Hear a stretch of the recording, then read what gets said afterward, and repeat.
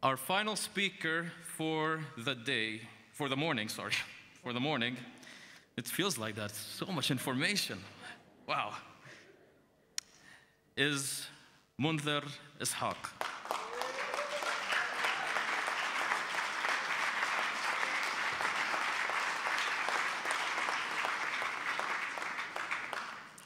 Munther Ishaq is an instructor, vice academic dean, and the choir director at the Bethlehem Bible College. After obtaining a Bachelor of Science degree in Civil Engineering from Birzeit University, he studied theology and received his Master's of Arts in Biblical Studies from Westminster Theological Seminary in Philadelphia. He is currently a PhD candidate at the Oxford Center for Mission Studies. His research on biblical theology of the land with a special reference to the Palestinian church. That is his focus. Munther is the author of a commentary on the book of Daniel, which will come out this year, in addition to other articles. Since 2011, he has been the director of the Bible College's International Conference, Christ at the Checkpoint, which means, Munther, you could change the title as much as you want today as well. It has been an honor for me to work with Munther, to learn from Munther, and to see Munther grow as a true leader and follower of Christ in this land. So Munther, welcome to the stage.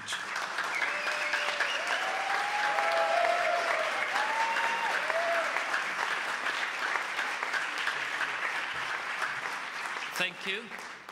And if you're wondering, those are my students trying to get better grades. If I wish to change something as the conference director, it is to give myself more time, but I'm sure you want to head afterwards to lunch. Thank you, everyone, for this warm reception. You cannot imagine how satisfying for me to see this great audience. As conference director, for me, this is the true success. You coming here to listen to us, to listen to the story of the Palestinian church, and really, really appreciate you.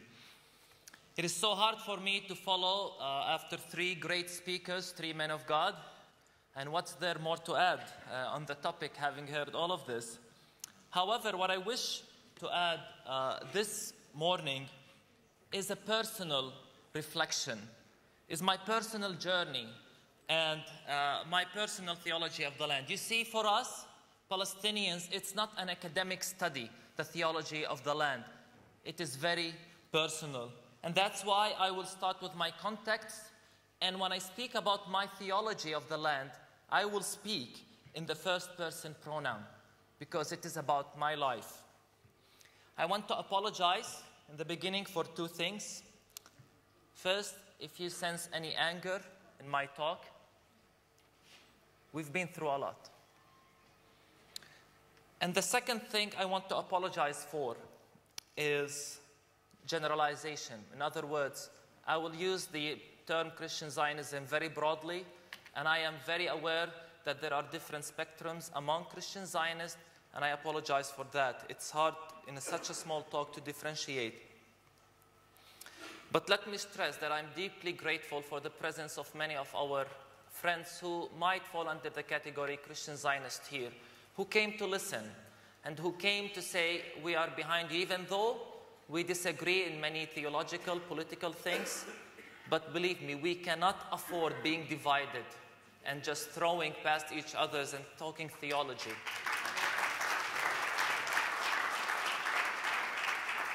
And so if you sense any anger and any generalization, I apologize, and I hope that I don't offend anybody. Let me speak about myself. I am a Palestinian Christian, not invented. I was born in Bethlehem to an Arab Palestinian family. I can trace my family to at least 10th generation that we have been living here in Bethlehem. And in fact, we came from Arabia to a tribe that has been Christian from even before Islam, the Ghassanite, Al-Ghassasina. I am an evangelical Christian, a follower of Jesus, a sinner saved by grace. When I was 10 years old, I opened my heart to Jesus. He filled my heart. And since then, it's been a wonderful journey. My life has been shaped by the conflict. And if you have attended the morning session, the video, you heard about my testimony crossing the checkpoint on a daily basis to the university. A spiritual war rages inside of you, a war to hate, and you don't know how to respond. It was very difficult. And it was back then when I went again to the Bible, studying the theology of the land. I read every book, trying to make sense of the Bible. I read every theology of the land book. I studied prophecies. And by the way, I find the answers in the Sermon on the Mountain. And whenever I spoke up about my situation, I was called anti-Semitic. I am not anti-Semitic. I am Semitic.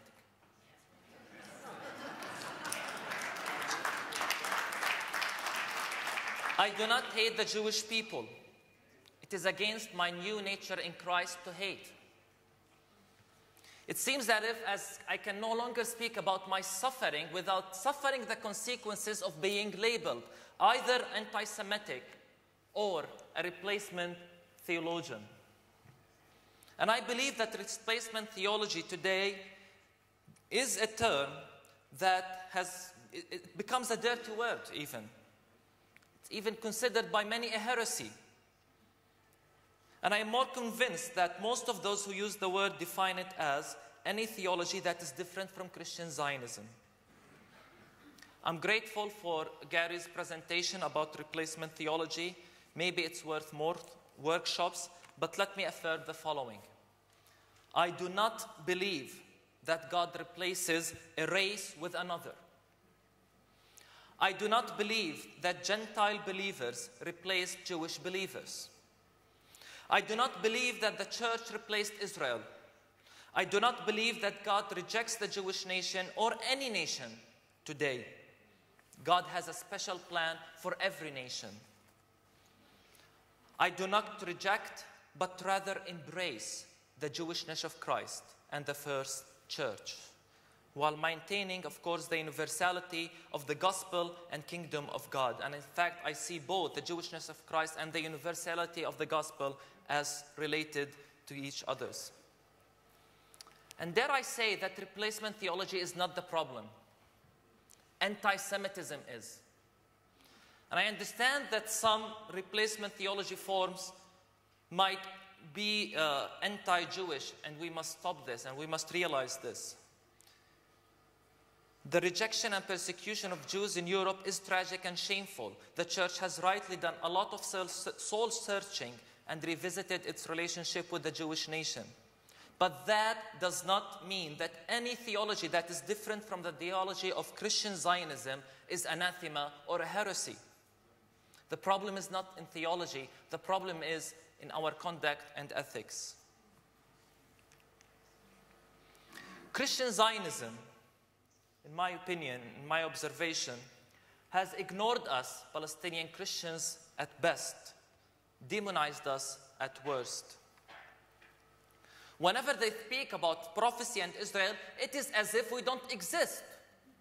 We are not mentioned in the books, in the films, in the theology books, in the theology conferences.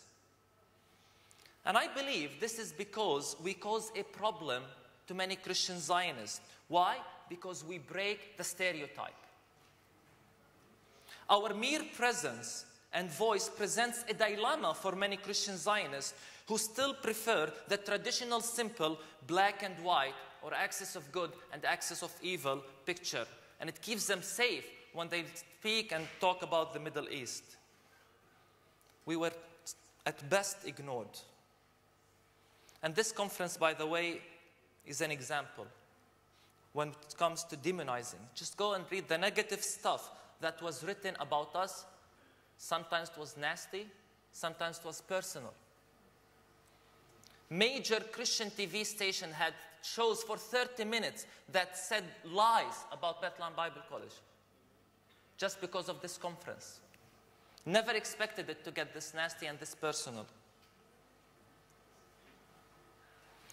The world took notice just recently when Newt Gingrich said we're invented. We have heard this many times before from Christian Zionists. Even in Bethlehem, they come to our house and they tell us, you don't belong here. They tell us we should go to Jordan, forgetting, by the way, that Jordan is part of the Promised Land.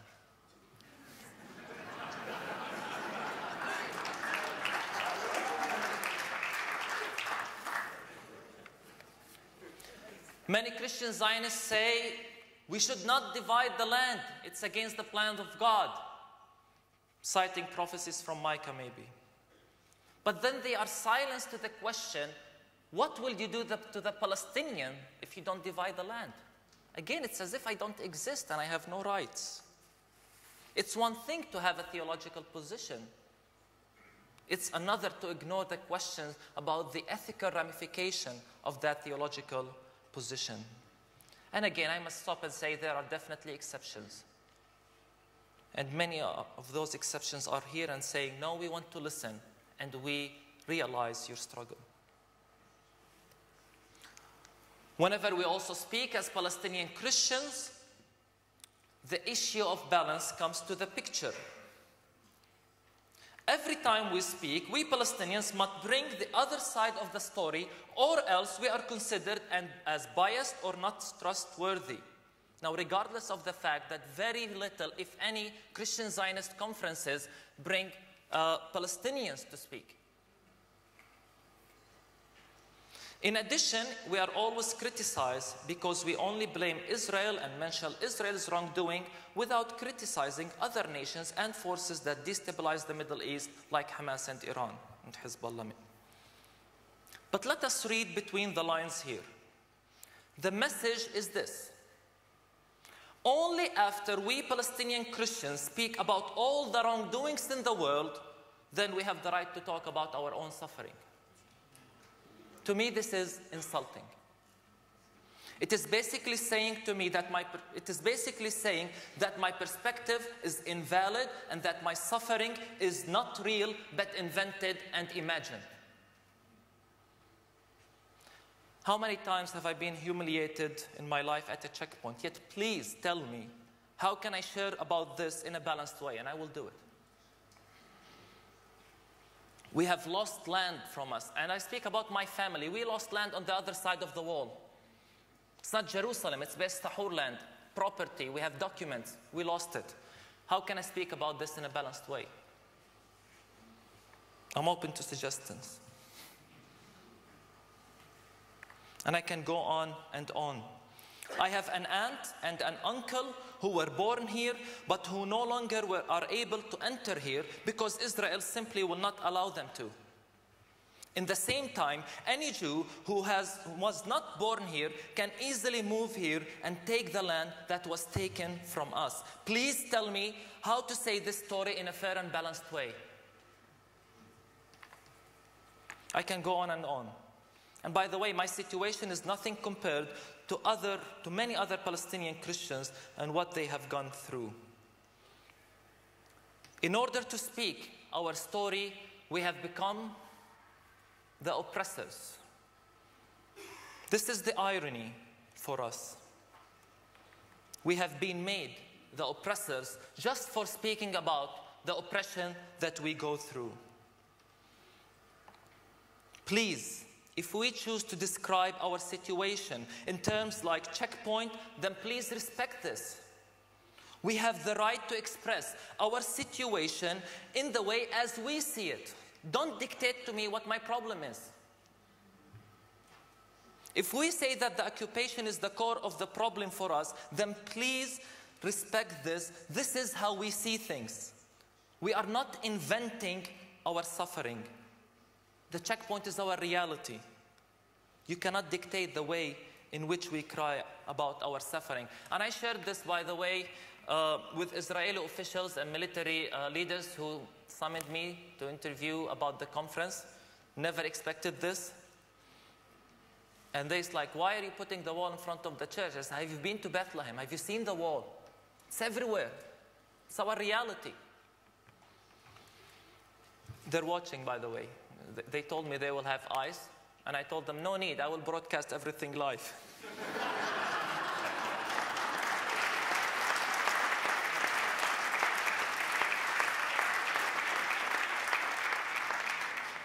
The question here is this: Why am I being silenced? Why are you attacking me, not my message? Why are you not responding to my theology, to my message, to my pain? You ignore the message and attack the messenger. Why am I being silenced? I will go back to this later. Let me very fast, I don't have time to go through everything, and humbly challenge Christian Zionist theology and maybe some evangelical misconceptions. And I by no way declare or pretend that I have all the answers. Yes, I am a theologian, but I'm still struggling with this. None of us really can figure this out. I have, by the way, a simple, straight theology. I see one plan, and please forgive me, I will move very fast now, and if you're interested in these verses, I can give them to you later. I see one plan. Now, one shepherd. I read my Bible literally. You always tell me you read the Bible. Yeah, I'm going to read it literally. And in my literal reading, the offspring of Abraham is Jesus. And then I continue to read my Bible literally, and it tells me that if I am in Christ, then I am Abraham's offspring. I am heir according to the promise. Again, I choose to read this literally. In other words, the land, the blessing, and indeed the whole world are mine in Christ, who inherited all things. And I believe I just need to declare this through evangelism and expanding the kingdom of God, which, by the way, is by no means postponed. The sphere of the kingdom is not limited. We must go from Jerusalem to Judea and to Samaria and to the ends of the earth. And this is, by the way, in line with Old Testament prophecies that spoke about Jesus inheriting the ends of the earth as his possession. And I believe this is how Paul understood the promises in the Old Testament, as Gary Burge has said when he read Romans 4:13 and said that Abraham and his offspring would be heirs of the world, the whole world. I am part of the descendant of Abraham. By the way, I do not fall under the category child of Ismail. It makes me angry when Christians call me such, because biblically speaking, spiritually speaking, my new identity, I am a child of Abraham. And by the way, I am also not comfortable with many Palestinians who try to say that if you go through the DNA, we are descendants of Abraham. It's irrelevant. My spiritual identity is what matters.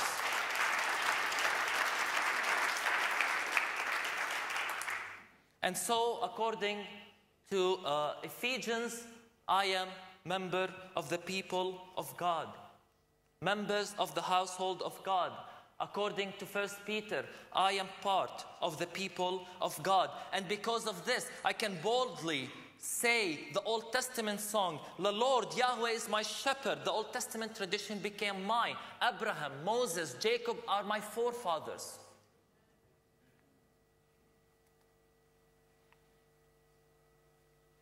And by the way, as Gary has observed, this is not something only in the New Testament. Ruth is a great example. She was not Jew by DNA. She became a Jew because of faith. And there are many other examples in the Old Testament, and that's, I believe, why Paul says in Romans 9, not every Israelite is a real Israelite.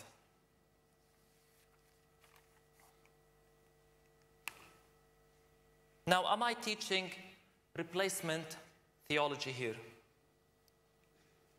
I am not claiming that I replaced the Jewish nation. I believe I joined biblical Israel. We need not forget that Paul, Peter, indeed the first church were all Jewish believers, Messianic believers. I simply joined their tradition. Romans 11:17. And let us stress, some of the branches, not all the branches, some branches were cut off, and I was grafted. And keyword here, I share. That's why I believe the Old Testament becomes mine. In other words, I did not replace Israel, I joined Israel. I also believe that God did not reject and punish the Jewish nation and replace them with one another. This is clear when Paul says, has God rejected his people? By no means, he says. But what does he mean when he says by no means? We need to read further.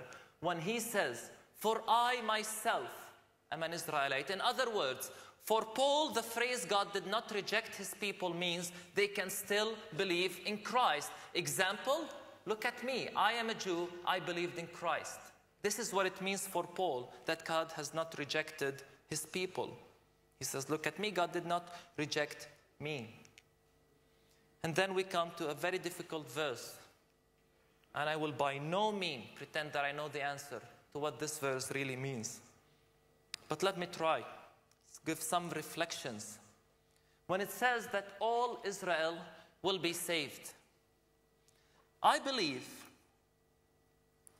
that this verse, before we try to interpret what does it mean, let us remember that nowhere in Romans 11 does it speak of a return to a land or a national restoration. Even the famous verse in 11:26 does not mention anything related to a return for ethnic Israel, because saved for Paul means faith in Christ. This verse, at best, predicts a national spiritual revival for the Jewish nation, to which I say, amen, may it be so. Regardless, notice that such a possible revival does not need a gathering of ethnic Israel in the land. God can save anywhere, anytime. In addition, I believe it is inconceivable to Paul to see such a plan take place outside of the direct work of Christ and the church. So what about Old Testament prophecies? And I will have to be very fast. Old Testament prophecies such as Ezekiel 36 and 37. I believe it's a matter of hermeneutics whether they were fulfilled in Christ or not. However, let us pay attention to three key points when it comes to these prophecies. Number one, they were all conditional. Before we talk about Ezekiel 36 and 37, let's go back to Ezekiel 33 when he says, if you continue your life, even if you say Abraham was only one man, yet he got possession of the land, you want to continue in your own lifestyle and in belief, shall you then inherit the land, possess the land? You do all these things, shall you then possess the land? Ethical responsibility is above any promise. For me, when you say that the promises were unconditional, what is at stake is nothing less than the credibility of God.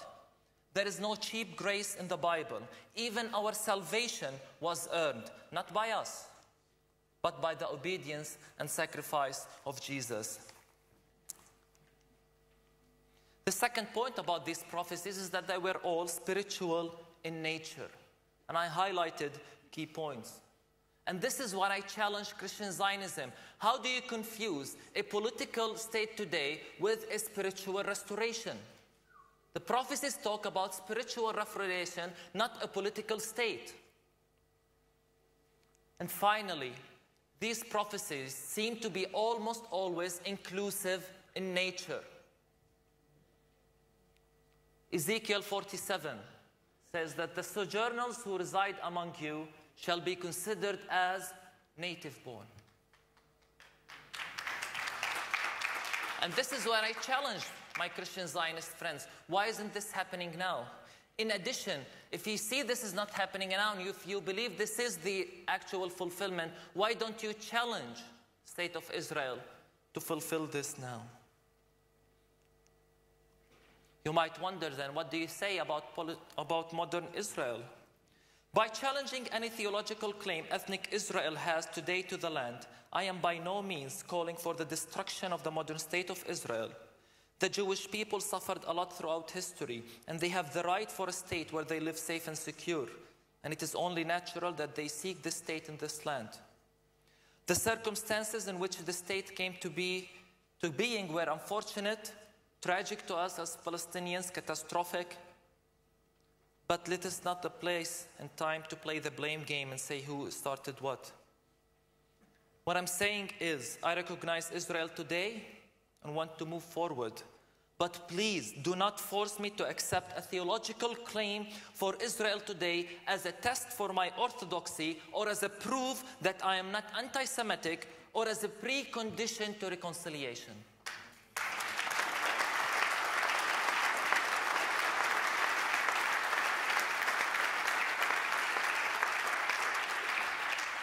One thing that really makes me angry about many forms of Christian Zionism is its certainty and arrogance. And I was very impressed by Wayne's presentation this morning, very humble. On the other hand, many other Christian Zionists, when they present their theology, they seem almost 1000% sure that what is happening today here is fulfillment of prophecy, just as they are 100% sure that Iran or Russia or China is the ultimate enemy, and the list keeps changing, and in the process, many nations are demonized.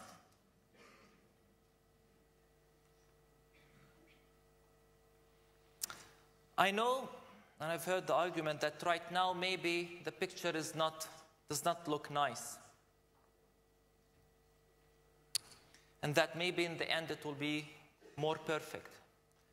But let me say, the picture is very messy to us right now. The picture is incredibly painful to us right now. Problem with many evangelical Christians is that they are prophecy fanatics, not prophetic.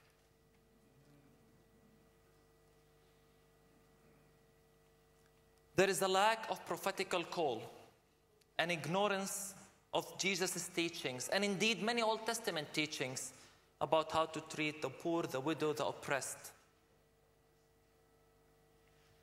And this is serious. So many evangelicals have dealt with the conflict really, only through the lens of prophecy. And I wish, by the way, I have the time to share with you the names of some of the websites that criticize the conference. Rapture ready, rapture is here, the end times are here. We are obsessed with end times. Very little obsessed with being prophetic. The way many evangelicals has dealt with this conflict really reminds me of the story of the Good Samaritan. It's the same old story of passing by a wounded and victimized person and looking down at him and doing nothing. One of the most typical and most common reactions we hear from many Christian Zionists when they are asked about the situation of Palestinians. Do you know what they say? It's unfortunate. People look at the conflict, the dead, the refugee, the wall, the daily humiliations. Tourists pass by the checkpoint, past the refugee camp, into the Nativity Church. They look at the wall, and all they could say is, it's unfortunate. No, it's not unfortunate. That's the wrong word. If you have a mug of coffee and you pull it down, that is unfortunate. People victimized in the name of God and the Bible, that is not unfortunate.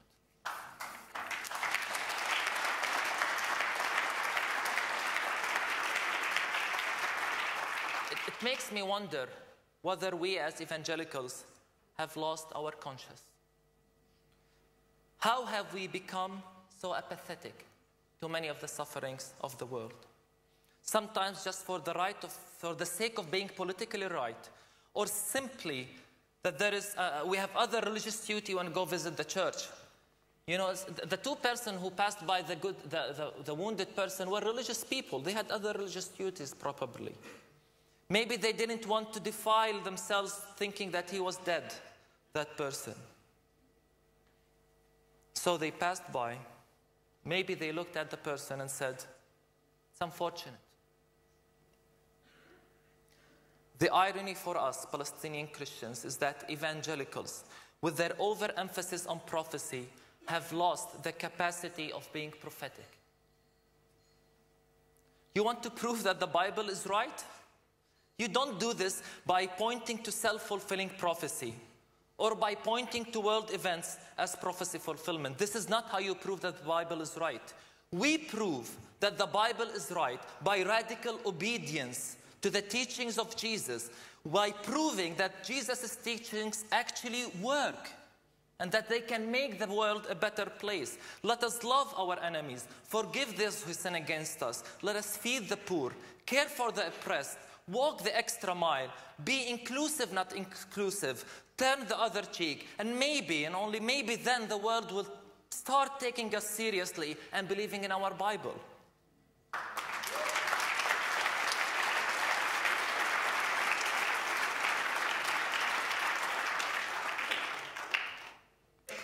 My call for the church today is be prophetic.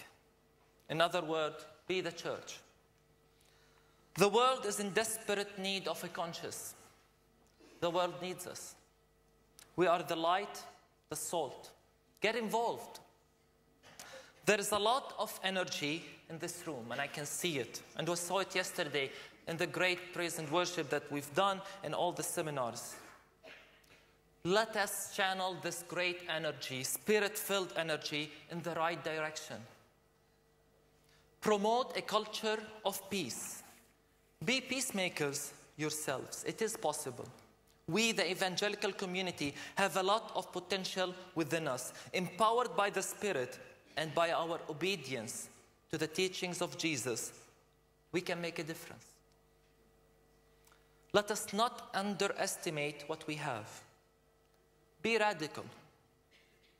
There is no hope in the world, and the political situation in this part of the world looks darker than ever. The world is in desperate need of radical people like us who preach peace and good news.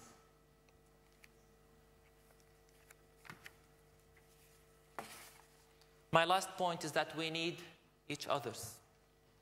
An Irish proverb says, "It is in the shelter of each other that we live." We cannot afford division anymore. Different theology, different interpretation of end times, we can dialogue about these. But let us not allow these things to divide us. Let us continue with our dialogue and affirm our unity in Christ and work together for the kingdom. The Palestinian church must survive in Palestine. We must continue to be a light and provide hope in this part of the world. For this, we need each other. Will you hold my hand?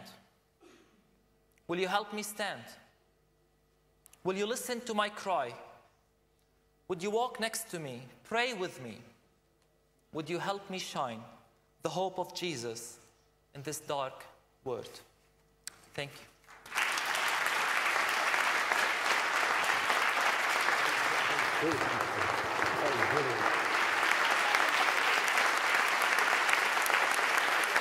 Good.